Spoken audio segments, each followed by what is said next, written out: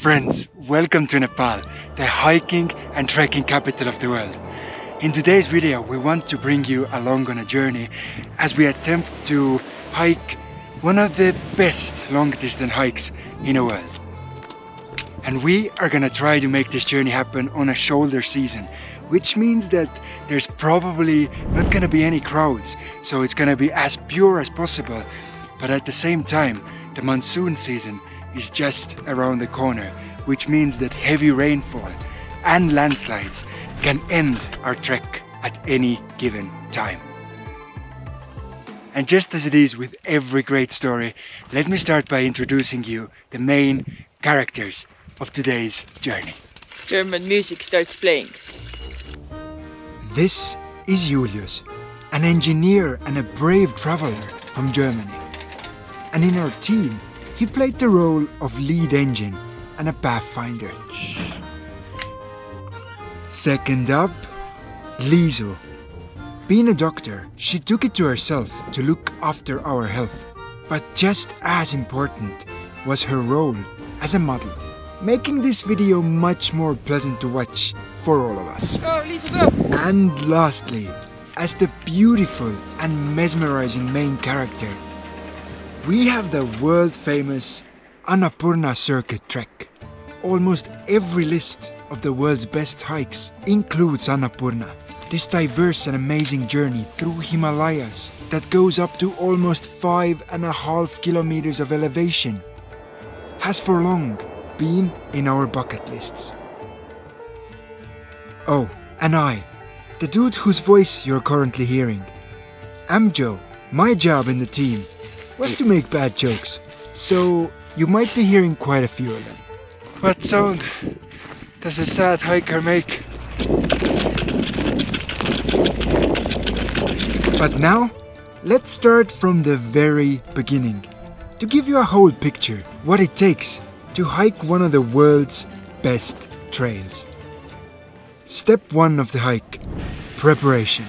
We have made it to Pokhara, but now we're gonna go and get permit for the track we're gonna do. First part of this meant paperwork. Many of the hikes here in Nepal require permits and passes. 10 minutes later, we got 2 permits. The ladies were super nice and they cost us 3,000 Nepalese, so like 22 euros. And well, the second part of preparation was packing. This was actually surprisingly easy. The whole route of Annapurna is actually quite well equipped. Shopping is the best cure for a bad day. All kinds of goods and stuffs. And there was toilet paper and cola. So the only things you really need to bring are warm clothes, hair torch, water filter to defend yourself from diarrhea on the mountain. And if you worry as much as we do, then snacks to feed a small family for at least a week. I guess this is the end of preparation. It's about 6 in the morning and now the second leg of our journey begins, which means that now we have to somehow get to the beginning of the hike. I know, step 2 might sound easy, but if you have ever been to Nepal, then you know that traveling from one place to another is one of the most stressful parts of visiting this country. And this is kind of how it went. First we took a taxi to a local bus stop. Secondly, found a bus to the city we needed to go, Freyja. How much is the ticket? Then we almost got kicked out of the bus because we had the audacity to ask the bus driver why we had to pay almost double the price of a ticket compared to others. Just asked the ladies in the back and they said the correct bus price is 500.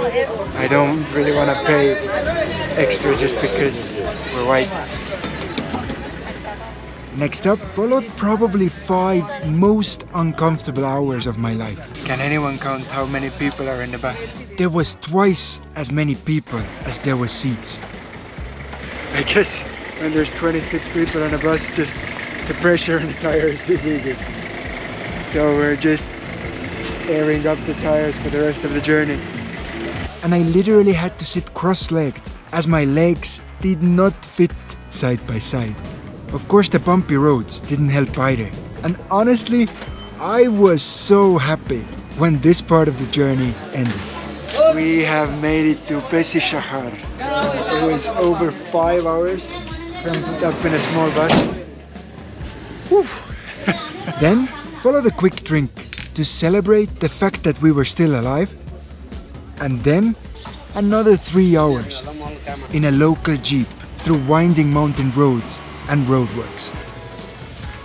And then we were there. So we made it.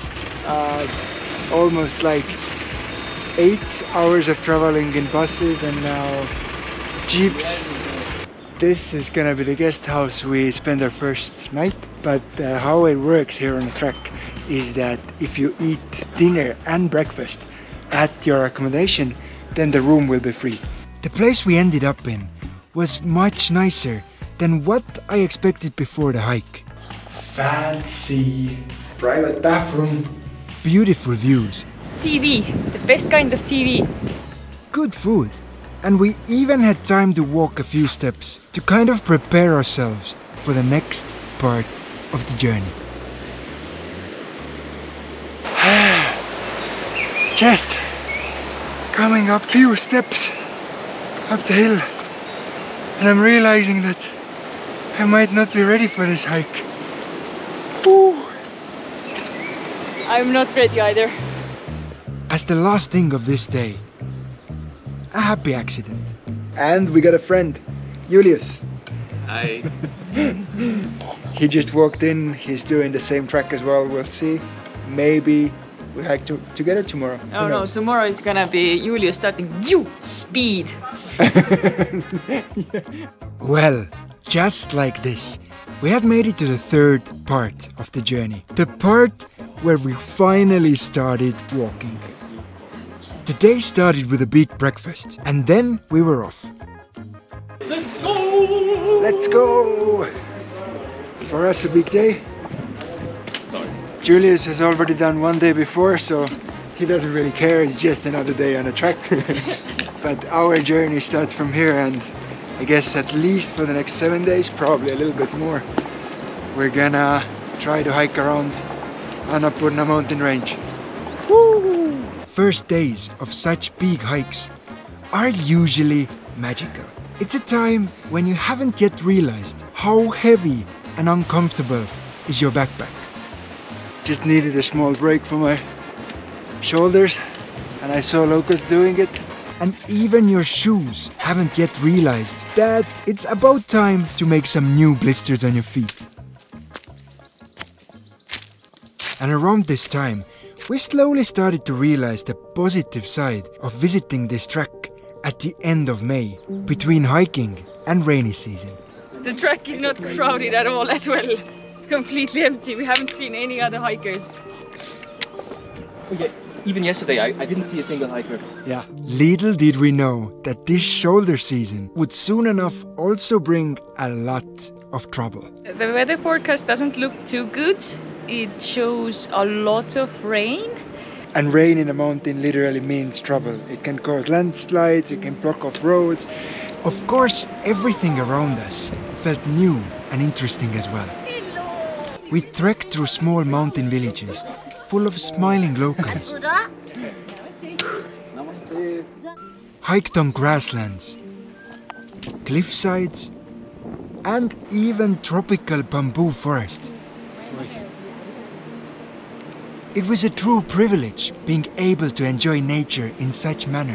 Looks like the whole village was included in building this part of the road over there. But it quickly became clear that maintaining such routes requires hard labor of hundreds, if not thousands of locals.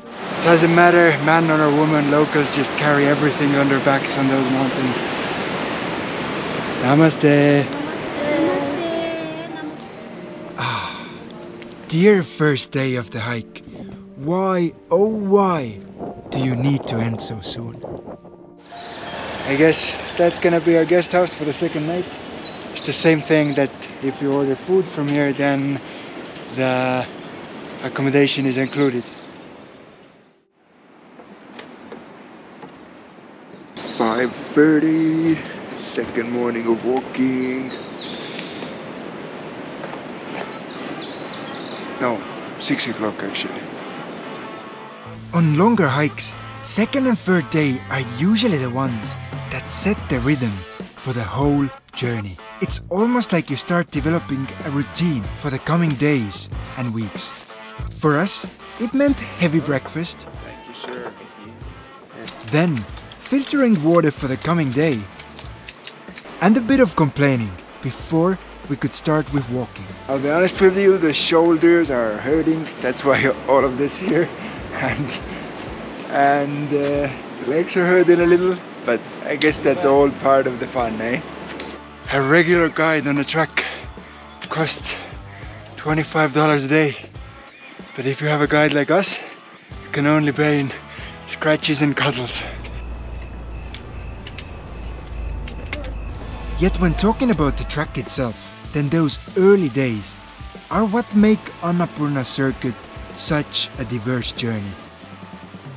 The trek at this point still runs on quite a low altitude. And so in matter of hours, the trail can go from a warm and tropical forest to barren riversides. And then again, to something totally different. The leafy trees are gone and evergreens are just dominating the ecosystem. It's quite awesome, all the pines and spruces. And after a day of walking, there's the evening routine, which consists of finding a guest house. I guess tonight we have something more fancy again. It's called the Royal Hotel and the views from here are just incredible. Then eating a lot of food. When you're hiking and especially in the altitude, it's just, you can go and go and go, and the food here looks amazing. Then eating a little bit more. Apple pie with custard. And occasionally taking a shower before heading to bed around 8 o'clock. Just as we were getting ready to take a shower, we heard that only a few hundred meters that way, there's natural hot springs. Not sure how it's gonna look like, because they gave us a bucket, so it's probably not a big pool, but we're gonna go and check it out. Natural springs, guys. This here used to be a whole hot springs complex, but the recent landslide had destroyed the whole thing. Landslides are just part of life here, and luckily there were still few places in the ground where hot water was coming out. One of the holes was too cold, the other one way too hot. So for the first 10 minutes or so, I played the role of a bath boy, delivering hot water to Julius and cold water to Liisu.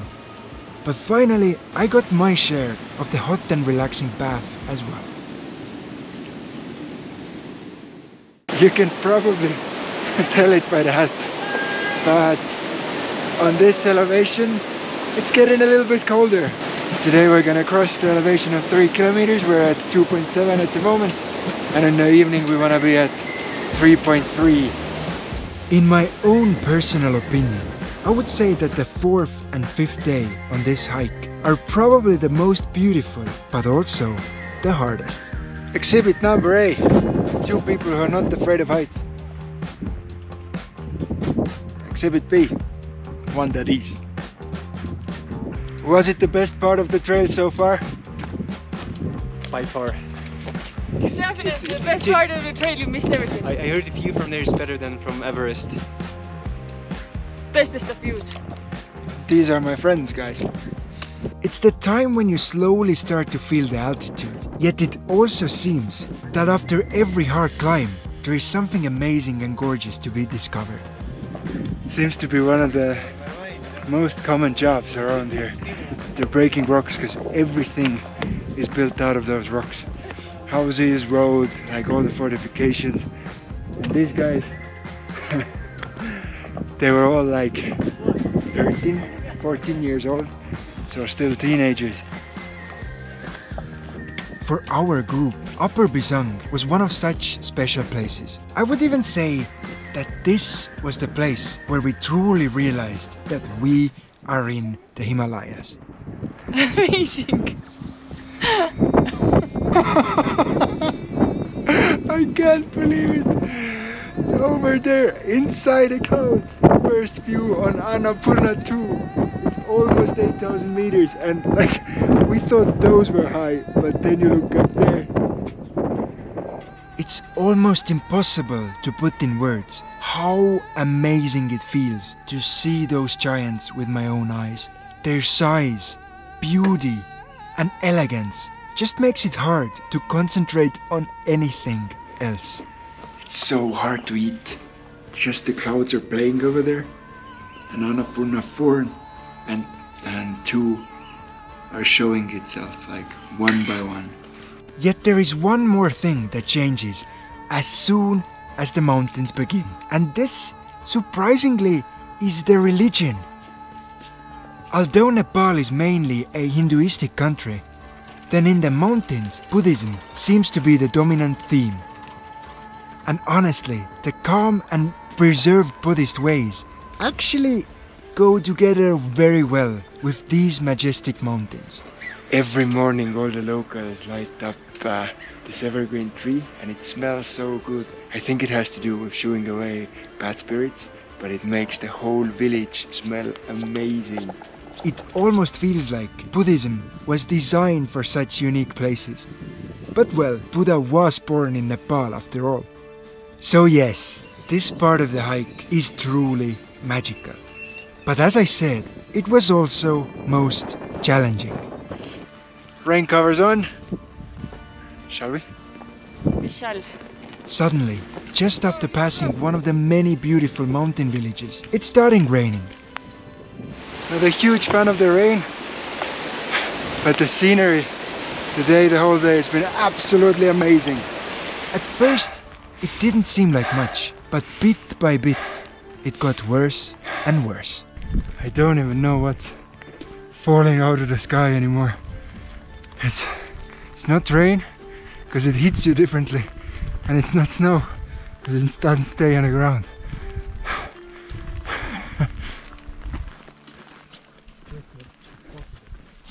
For hours we kept on fighting the weather through cold grasslands and muddy mountainsides that honestly scared the living crap out of me. I hate those places the most. You can see that there's been a landslide and it's all mud thanks to the rain now. Until we got to this point in the evening. Everything I own is wet, and I basically have clothes that are on are wet and clothes that were in the bag. The warmest clothes that I have, they are also wet, but like because the bag leaked somehow. And the next point we're gonna hike is gonna be over 4,000 meters, so everything that's even slightly wet is gonna freeze. Things really were not looking good. But we will decide what happens next once the sun rises again. So see you in the morning. Bye. Last night was rough and we're heading back, but luckily not in a bad way. Just the things didn't dry, and so we redid our plans a little, and today we're just gonna spend the whole day hiking up to an ice lake. It's like 4,600 elevation, so it's gonna be a hell of a hike, but it's very good for acclimatization and also it gives extra time for our things to dry. Many trekkers take time off in Manang before going further to higher altitudes. Hike to the ice lake was a really fun adventure, but for the sake of the story, I will summarize it. First, we saw a dog with a leg in his mouth. Really not sure if that was a good omen. that's a leg. Luckily it wasn't a hiker's leg, it was a cow's. Then we filtered some water from a stream. Had yak cheese and fresh bread for breakfast. And then casually climbed about 1.2 kilometers of elevation. What's the goal for the day? Keep positive and keep moving. Yeah, it's a lot harder than it sounds. I don't know what it feels like to be on cloud 9.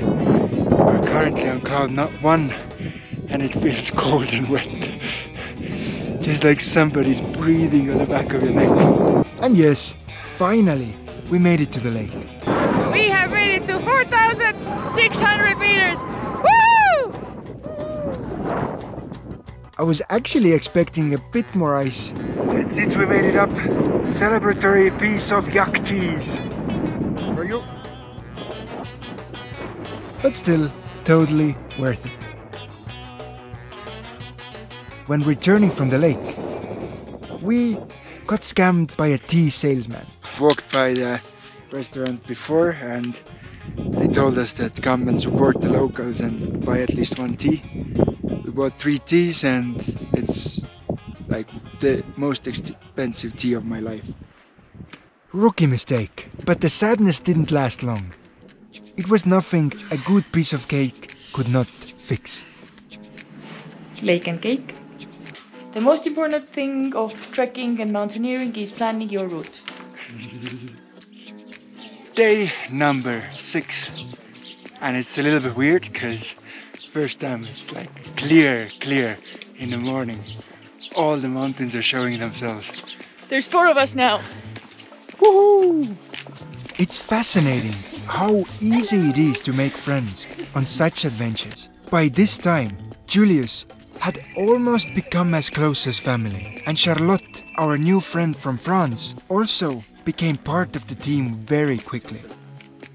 With new friends and interesting conversations, next days almost seemed to fly by, and the trek truly blessed us for those 6th and 7th day as well. For the first time, it was clear skies without a hint of rain. Liisu, what's today's goal? To be positive and keep moving. Stay strong. Stay strong. Also, the landscape up here was quite different. At around 4 kilometers of elevation, there is no more trees. We took breaks on beautiful grasslands. Saw herds of yaks grazing on the mountainside. I actually thought they would be bigger, but they're like small and super hairy cows with weirdly big horns. And after a relatively short hiking day, even climbed more to adjust with the altitude. At 4.2 kilometers of height, all of us felt lightheaded, and we were afraid that this feeling was far from over. The road, after all, kept only going higher from here. 7th day on the trek. What's the goal for the day? Be positive and keep moving. Make it to high camp. Make it to high camp. Healthy. On the next day, we needed to climb another 600 meters in elevation to reach the high camp. The one big surprise in this camp was that although we started quite early, then before us hundreds of locals went on the mountains to look and scan for a special kind of caterpillar. It's a little bit weird, but it's used in Chinese medicine, and so they go up there in the morning and they spend the whole day digging up the mountainsides looking for this one animal to sell them. Yeah, not sure how do we feel about it. Most of the time we walked on a narrow path on a side of the mountain. In some places, landslides had wiped away the roads. On others, the rocks were still falling. Holy crap, I couldn't film it, but off that wall, just a few quite big rocks came loose and they flew between Liisu and Charlotte. That was lucky.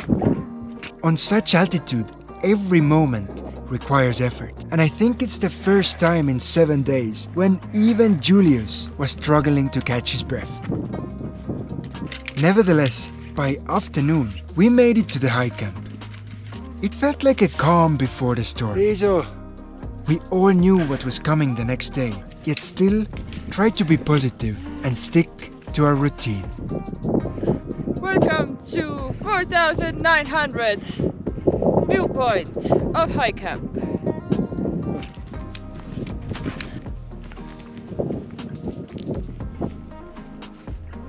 We woke up at 4 and started our ascent 4:30 in the morning. Room is just full of positivity.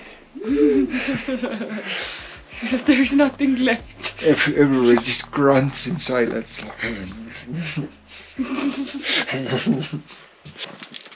4:30 in the morning. And the main part of the adventure begins. Heading to Tarongla Pass. The track led us through steep rocky mountains, beautiful snowy valleys, and this here is the part of the journey that really makes you appreciate the team you're here with. We cheered to each other. You can do it, few more steps. Few more steps. You did it. And tried to motivate ourselves through this, the hardest part of the hike.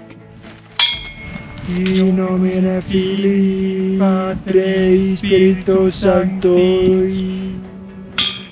First sun of the day. But in a weird way, the hardest part of this journey is also the one when you realize why people love hiking so much.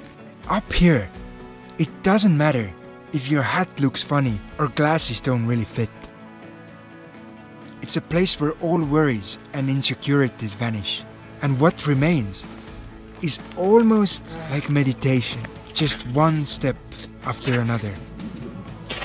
And then you arrive.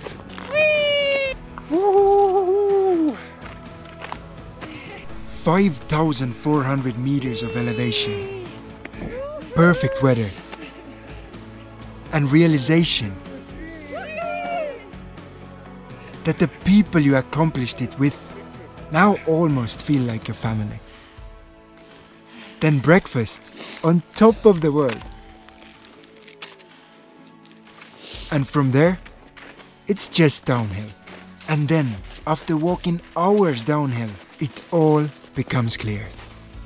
The whole experience comes back to you.